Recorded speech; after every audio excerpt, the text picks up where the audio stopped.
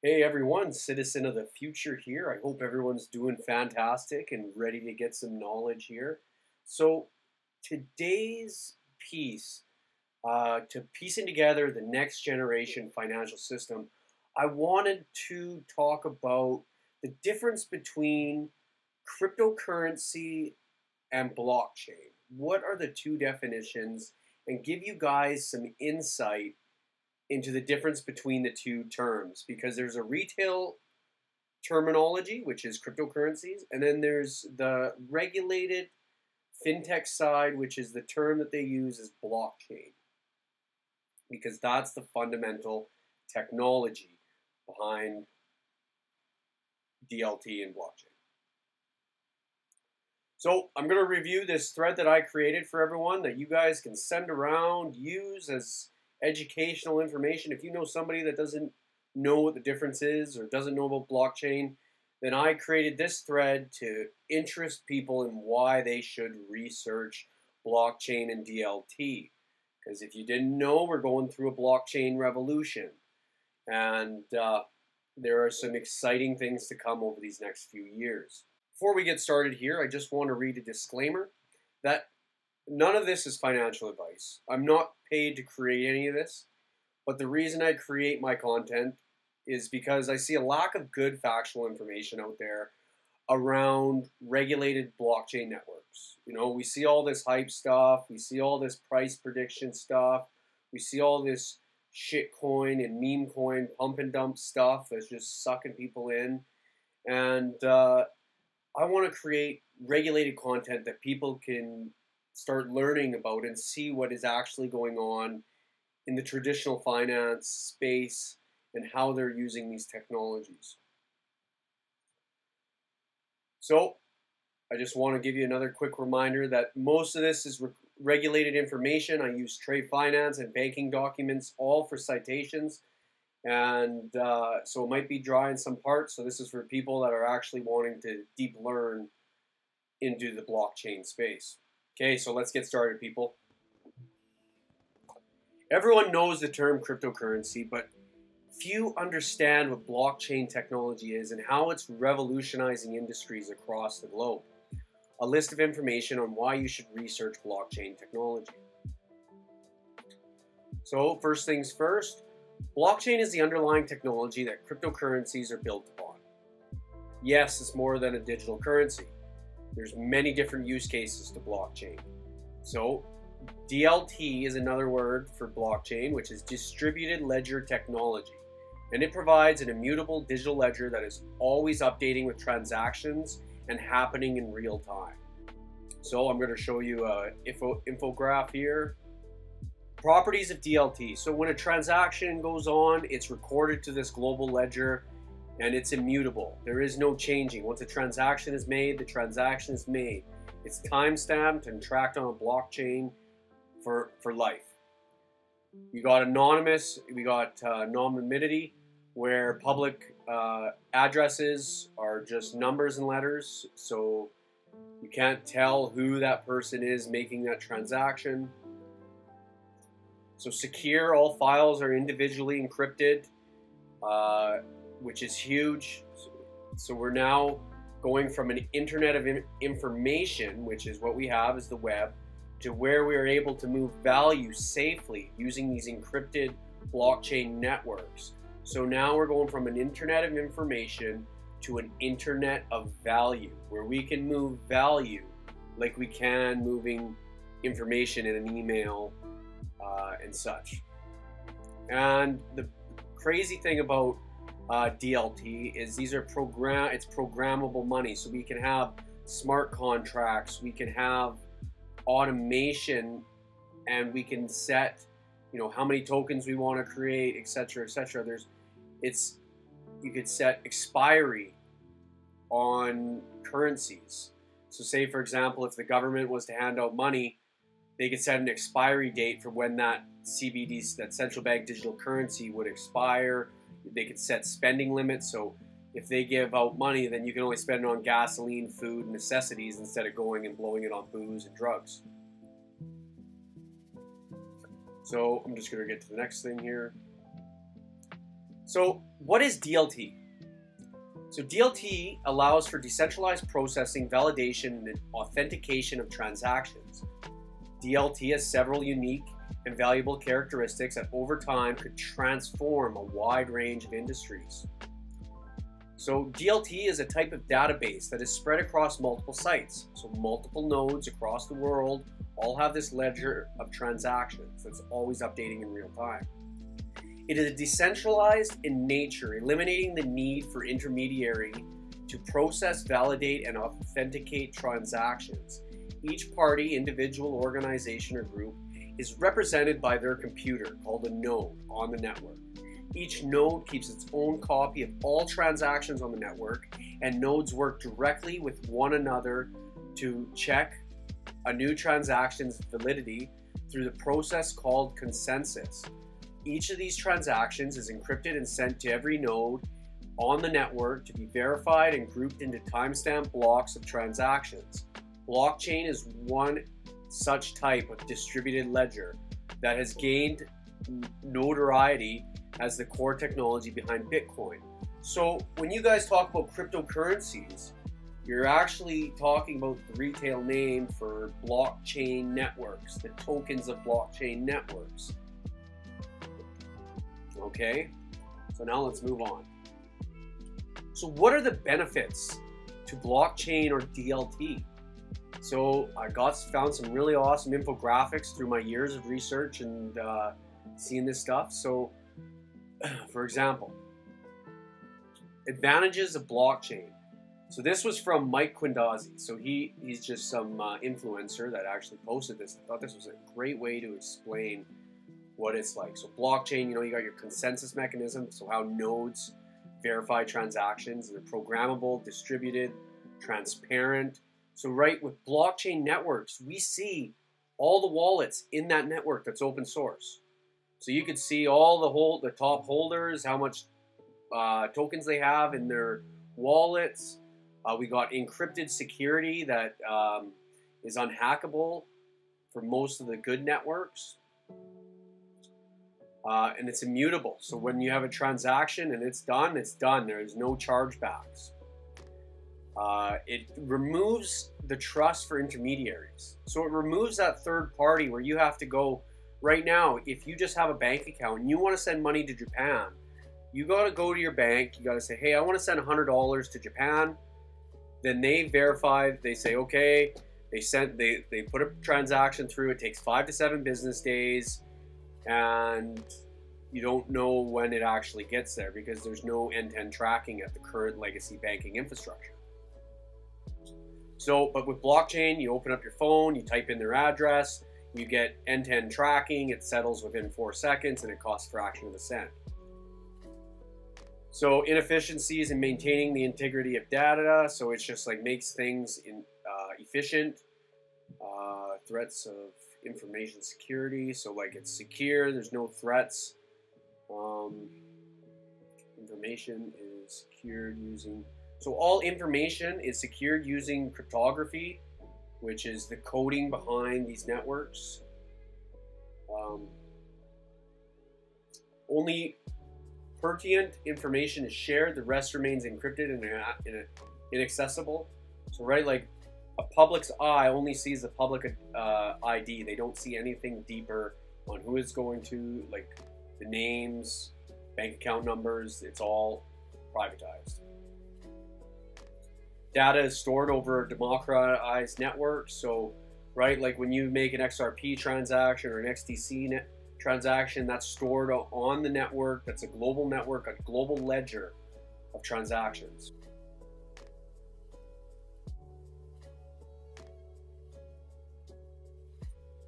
Okay, so let's see. So immutable real-time settlement. So DLT allows for real-time settlement of transactions. So this is huge because if you don't know about the current legacy system, correspondent banking is slow, friction, expensive. There's manual processes that cost banks billions of dollars a year, and it's just junk. And this is trustless. So we're now talking about a trustless system.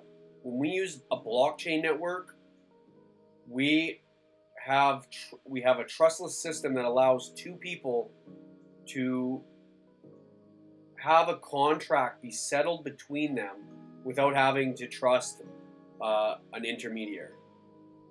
And how does that work?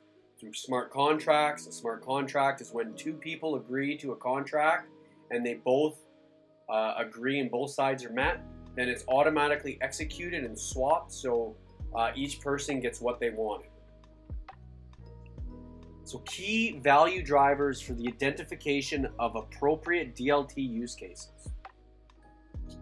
Operational simplification, so this is simplifying processes. Regulatory efficiency improvement, so now this is giving regulators a ledger that they can audit.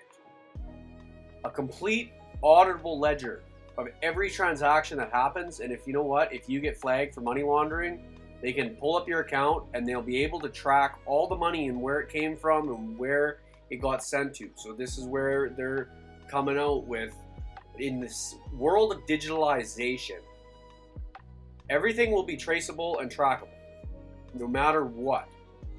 It's just what is happening, and that's life.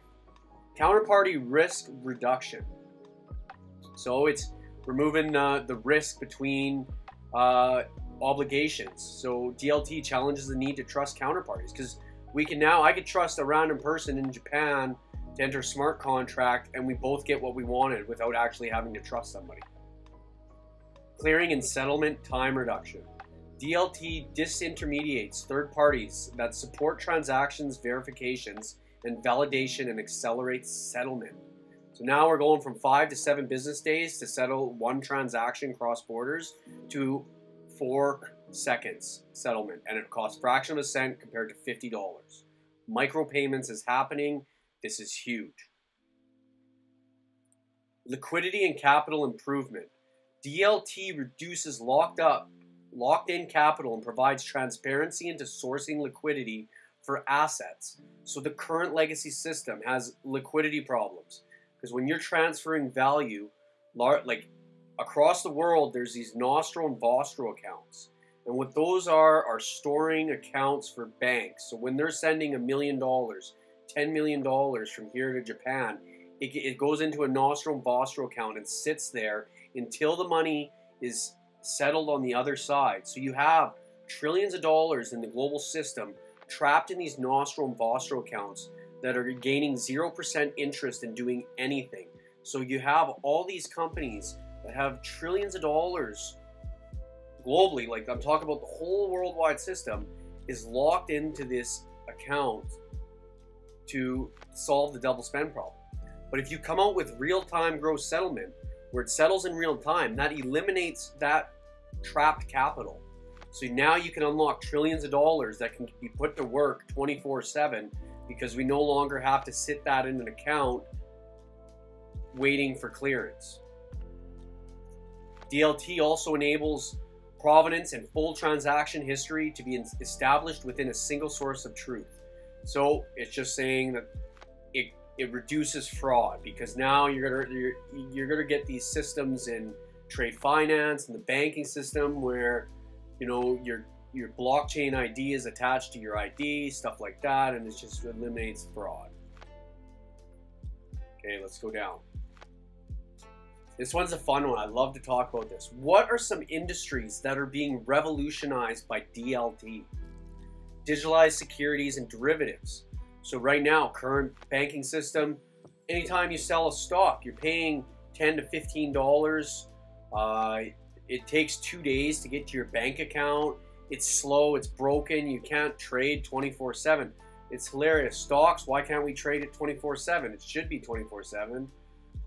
Supply chain shipping and tracking. So supply chain's really being revolutionized by DLT because one, there's the SME gap, small medium enterprise gap, which is a lack of funding. The ICC put out a document saying that the trade finance gap is currently around $5 trillion to get back to pre-COVID times.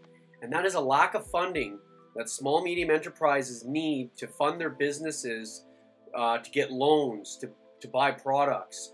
And what DLT is creating is tokenization for a lendable asset class. So trade finance lending can be lent through a tokenized ecosystem where, you know, you're getting 8% for lending your money to this tokenized ecosystem that's actually helping small medium enterprises across the globe.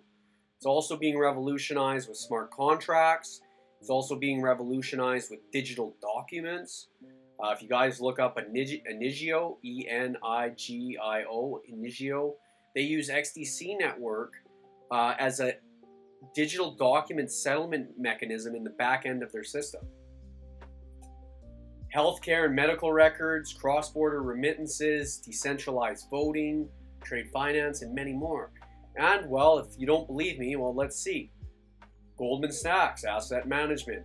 Blockchain technology has and may continue to revolutionize a score of industries. Faster settlement, anti-AML, anti-money laundering reinforcements. Digital identity management. So they're coming out with digital IDs. In Africa and all these third-party countries where people don't have IDs, are going to have a digital ID that will actually allow them to participate in global trade. It's a digitalization of everything is happening, and blockchain is one of the powers at the forefront of this revolution. So I'm going to move to the next one here. So this was from a Deloitte document that I found. Trade finance, cross-border payments, digital ID, clearing and settlement, reassurance. So like insurance is another industry that's being revolutionized by smart contracts and DLT. Record keeping, it's all now being recorded on the blockchain. Provenance and multi-party aggregation, which is just share. It says it's just sharing data. Okay, so now on to the next guys here. So here's more proof that, you know, I got to get this across, that this is actually happening. But a lot of people don't believe it because mainstream media isn't talking about blockchain. They talk about Bitcoin, Ethereum, and Dogecoin. They talk about the ones in the limelight. They don't actually talk about the fundamental technology that's changing and revolutionizing industries globally. So, what are the technologies powering the fourth industrial revolutions? And these industries are important to follow. Why? Because their adoption rate is growing at an exponential rate, faster than the internet. And that is crazy. So this is just technologies at the forefront. This is just showing us what technologies you should be researching if you want to be a citizen of the future. If you want to get ahead of the curve, these are where you should be researching. Spend the hours. Put the time in now before the mainstream adoption comes. So, DLT and blockchain, AI, artificial intelligence and machine learning, quantum computing, VR, virtual reality, Internet of Things. The IoT is revolutionizing the world and how devices talk to everyone. Everything's going to have a sensor, everything's going to be able to interoperate with everything that's connected to the internet. Cloud computing, 5G, and biometrics.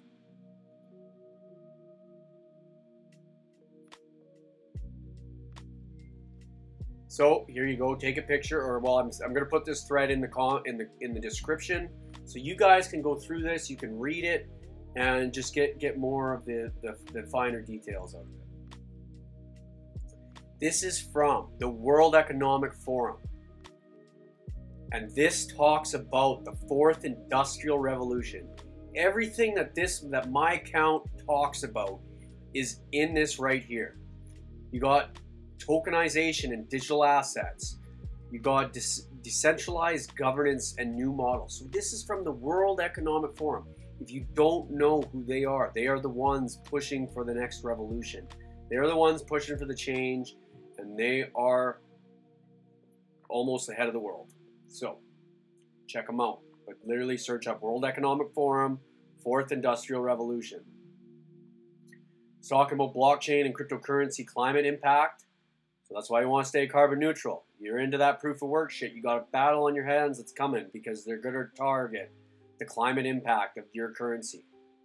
Smart contracts and automation, blockchain and digital identity, blockchain security and interoperability. Interoperability is one of the biggest things, is how these siloed blockchain networks, so for example, you can't send Bitcoin to an XRP address, you can't send Ethereum to an XRP address, they're not interoperable yet. There are solutions out there for interoperability between these DLT networks. You should look at Quant Network and the XRP Interledger. They are interoperability, so you can move between these different networks without having interoperability silos.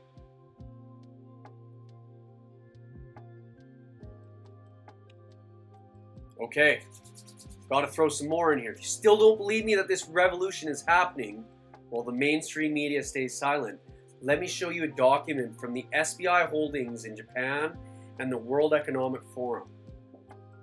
So SBI refers to these industries as growth industries, and the World Economic Forum's industry, innovation, and infrastructure with blockchain.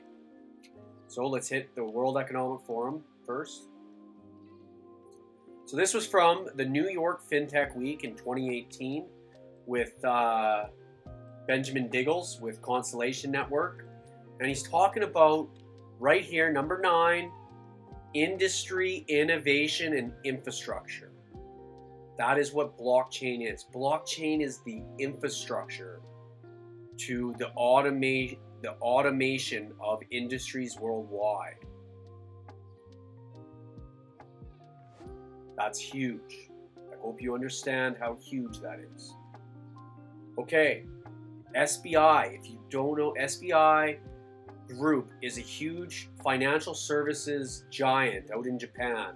They're one of the main banks, and they're part of this huge consortium. Dig into them because they love XRP. They use XRP as a digital asset. And look at, but this is, Japan's ahead of the game. If you're from Canada and the US, we are lagging behind because we don't got clarity. We're not using these next generation technologies because we're still waiting for regulatory clarity and to get majority of the mass mainstream businesses and citizens involved, because everyone's still sleeping. All the news talks about is C19. So it's preparing a new fund, and it's $100 billion to accelerate investments into growth industries. What are these growth industries? So fintech, AI, blockchain. The investment focus will include core technologies such as 5G, IoT, big data. And this will advance the realization of Society 5.0 for sustainable development goals and innovative technology and service fields, which will propel Industry 4.0, such as robotics, along with healthcare, medical and nursing care, infrastructure, transportation and energy, and foods and agriculture. Society 5.0, look at it, remittances, settlement, lending, KYC, AML, blockchain, AI, 5G. We are in the 4th industrial revolution. So here it was, mechanization was the first industry, mass production was 2, automation was 3, 4 we have cloud, IoT, and blockchain, AI, big data, all part of the 4th industrial revolution, the 4IR. Okay, so now you know blockchain is a separate industry compared to just cryptocurrencies.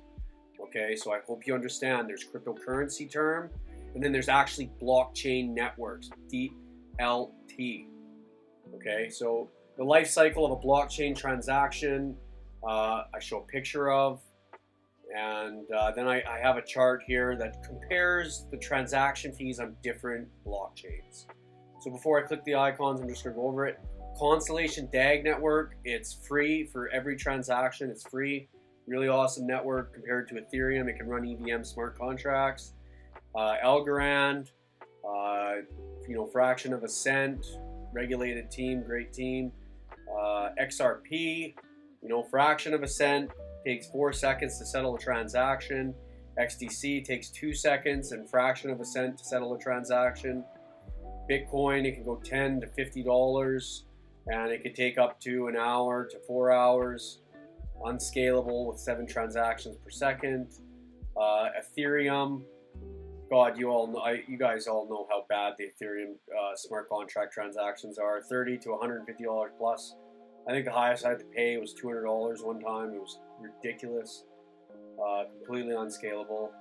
So just a quick entry here. How does blockchain work?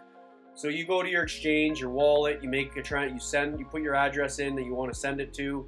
Once you hit that send button, the transaction is added to a block online. The nodes verify that, hey, your transaction is legit. It goes to the next. The block that can be added to the chain provides an incredible and transparent record of transactions. So then it's validated. All the nodes say, hey, your transaction's good to go. So it adds the block, it adds your transaction to the chain, and then that chain is now settled. The money is in the other person's account. There you go. And that's how it works. So here's a comparison chart of showing the fees, network scalability between these different networks. Ethereum, 20 transactions per second. Employees, 450. Fees, ridiculous. Hyperledger, great regulated network. It's a private network. So XDC right here, one of my favorites, runs on delegated proof of stake, and it's got 2,000 transactions per second, fraction of a cent settlement fees. HBAR, also a good network, good team. It's got 10,000 trades per second, fraction of a cent fees. Moving on. So the mainstream media always says cryptocurrencies use too much power, they're junk.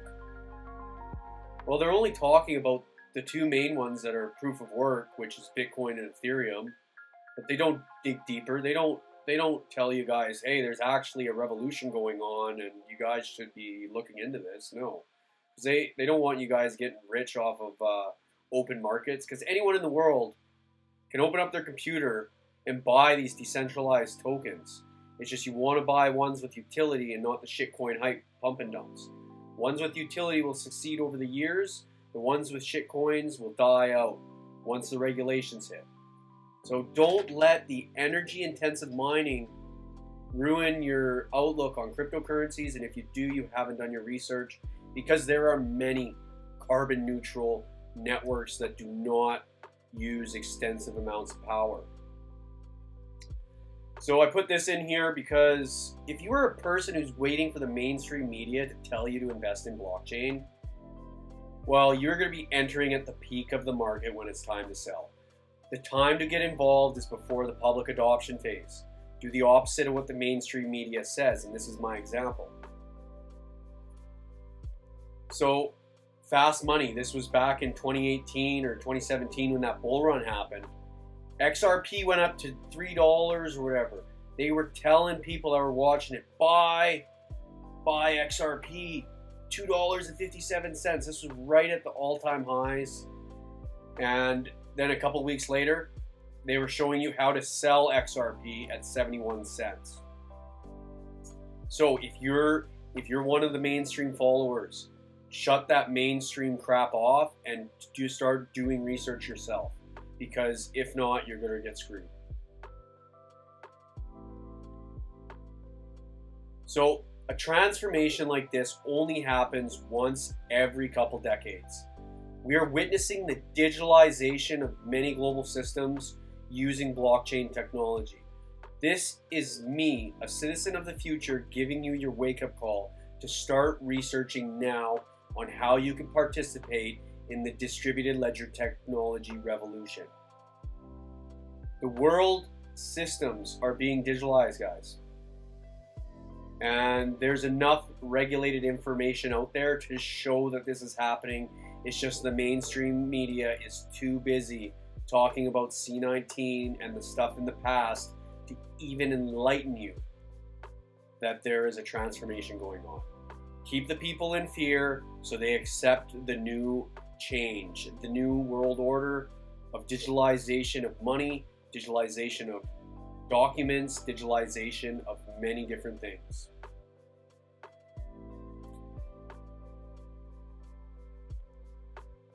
Okay, if you're wondering where to start researching, check out some of the content I created below.